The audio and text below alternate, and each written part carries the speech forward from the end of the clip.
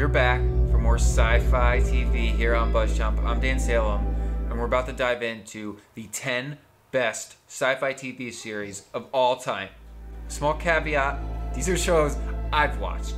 I'm not including anything I haven't seen, but these are the 10 best of all time. There's very little debate. This is in the order in which I rank them. I am a sucker for time travel. I am a sucker for aliens. If you combine the two together, double win. I'm Mandy. I'm Dan. Subscribe to BuzzChomp. Woo! Without further ado, my favorite, the best all-time sci-fi TV series ever, Battlestar Galactica. Some of the best sci-fi series have been redone. This is one of them. This series spanned lots and lots of seasons. It completely came full circle on itself. Without giving too much away, the ending set the tone for the beginning. And the whole arc was one giant sphere of influence. Brilliant. It's about creation, about robots, about what makes you a sentient being. Not so much aliens, yet it's humans versus humans. It's Cylons versus humans, but Cylons are almost as human as humans are human. It makes you question your own existence, where we're going as humanity, where maybe we've come from. Are we Cylons? Because the Cylons evolved to a point where they were no different than humans, and then they tried to take over the humans. And so if we humans created Cylon-like humans, and then left Earth, we would be the Cylons, and we wouldn't know. We would just think we're humans. This is what makes Battlestar Galactica brilliant. This is the upper echelon, in my opinion. It still holds up. The acting is incredible. Fringe is number 2 on my list. This was a procedural, if you can believe it. It was a sci-fi show where they came up with an ability to dive between universes and the multiverse theory. And if you go from our universe to another universe, and then the scientist who came up with this invention lost his son, so went to another universe to steal his son, and then his son grew up not knowing he was stolen. And there's the parallel beings that can transverse the universes and trying to shut down the science, which allows you to transverse, and then there's the bad guy element. Because it was a procedural, every episode they kind of traveled to a new universe to solve a problem, but then there was the overarching story. It took modern science and pseudoscience it in a brilliant manner. Number 3 is Westworld. This is a TV series imagining of a movie written by Michael Crichton, who's one of the greats. Again, we are creating human-like robots a la Battlestar Galactica. Yet, Westworld's a theme park. And so you go in and you exploit your sins. But of course, the human-like robots gain sentient abilities and their own recognition and then revolt against their masters. It's just inevitable. What makes Westworld so good is that when you're in the park, it's hard to know who's human and who's not a host. Also, in season 1, we're transversing time. So we're seeing the past and the present simultaneously, and you don't know what is what until the end. It's what makes for great sci-fi. The questions, the how is this going to play out, who's doing what. There's no time travel in Westworld, which is probably a good thing, except that there was the dual time element of storytelling. I love that. I love that. Another new series, number 4 on my list, is Counterpart. This takes the multiverse universe theory and splits it and just says there are 2. There was an experiment and our universe split into 2. Just like Fringe, people get stolen.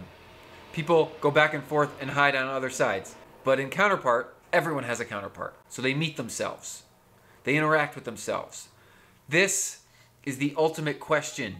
What do you do if you meet yourself? They all started from the same point, yet that was 30 years ago, and so there's 30 years of different history. And you have 2 different versions of yourself as products of your environment, of products of what happened. One person has a child on one side, the other person, the child dies in childbirth on the other. J.K. Simmons was incredible in this series. It's a great mind-bending thing, because again, you don't know who's from which side, who's which counterpart, and honestly, there's a management element, and you don't really know who's in control until the very end. Very well laid out. Number 5 is the original Star Trek. This kind of laid the groundwork for how you can do a procedural sci-fi show. It was ahead of its time. It wasn't necessarily successful when it released, but then it blew up quickly thereafter. It laid the groundwork for space travel, what it's like to be in space and live on a spaceship. You have to interact with aliens. Eventually, it dealt with time travel elements as the show transitioned into movies. And it's so iconic. My dad loved this show that I grew up watching this because he watched all the reruns with me. Here are these things that we probably think should exist in our world. Let's put them in a show. Like teleportation, like transponders. Star Trek put it in the show way back when. Spawned too many series to count at this point. There's been so many follow-on Star Trek series. There's another one going on today on CBS All Access. Star Trek never ends. But the original Star Trek, it was quirky. It was funny. It was so far out there sci-fi, yet it was grounded in the real-life relationships of the people on the ship. Makes it so, so good. Coming at number 6 is another multiverse / time travel show, Sliders. These characters slid into other universes, into the past and the present. And every show they were trying to solve a problem, and they kept sliding back and forth. There was an overarching story. It's just the brilliance of using this sci-fi concept to jump from episode to episode. It was done before, it's been done again since, and this hooks me every time because every episode can be completely different because they can go anywhere and do anything. It's really a cult classic. Loved it, loved it, loved it. Rick and Morty, yes, this is a cartoon, but the sci-fi is just so deep and so gooey. It's so funny. There's time travel in Rick and Morty. There's aliens. There's multiverse. There's literally anything and everything you can think of in this show. There's multiple Mortys, like infinite Mortys. Every little thing possible. He goes back in time to try to get a special sauce from a fast food restaurant, like, because it's his favorite, but then like he jumps over here and it ruins things. Brilliant, Rick and Morty, and it's so funny, and it's so freaking weird.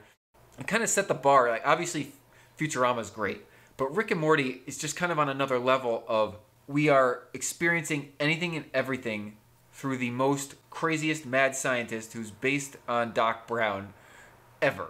Number 8 is a time travel favorite of mine, Timeless. Again, a procedural. In Timeless, they time travel to a different era every episode. The main bad guys are trying to screw up history, and so our main good guys are time traveling to stop it and save history and preserve history so that the butterfly effect doesn't completely ruin everything. Of course, no matter what they can do to stop history from being changed, something changes. Very first episode, our main characters go back and stop the bad guys, and they return to find that their sister no longer exists. Boom, right? Then there's this overarching superpower family. Just like in real life we have the conspiracies of the Rockefellers and blah, blah, blah, on down. This show has its own super family in charge, and they're the ones manipulating time for their own means. Honestly, we would have no idea of knowing if this is actually happening today. Because if time was manipulated, we wouldn't know it. We would just know what we know. Every time these three individuals jump back in time and return to the present, stuff had changed, but only for them. Because they were the only ones aware of what it used to be. Everyone else just said, this is how it is. Look, this is what happened. It's again a paradox, making you consider your own interpretation of what makes reality and time and history and future. Because it's all linked and it can all change. And if it changed, you wouldn't know it ever changed because you didn't know what it was in the first place. Final two shows didn't last nearly as long as they should have. Number 9 is V. This is a show about aliens coming to Earth. They are the reptilian race. So were they already here or did they come to Earth? And then they were cloaking themselves as humans. So there's a lot of conspiracies about the reptilians posing as humans in our society. This show tackled it head on. Yet it also had a giant spaceship land, and then like it set up a healing booth for humans that needed healing. Yet they weren't just healing them. They were kind of taking over. And it was an invasion. And it was an invasion of these reptilians who were posing as humans. And then who's the creature? Who's a human? Who can you trust?